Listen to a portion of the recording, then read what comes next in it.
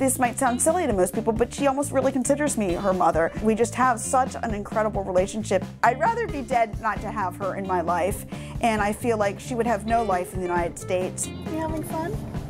I've taught her to ride a bike and over 100 different things. The bike was somewhat tricky. I've taught her these different behaviors because it keeps her mentally focused. From bike riding to skateboarding, Melanie has so many skills.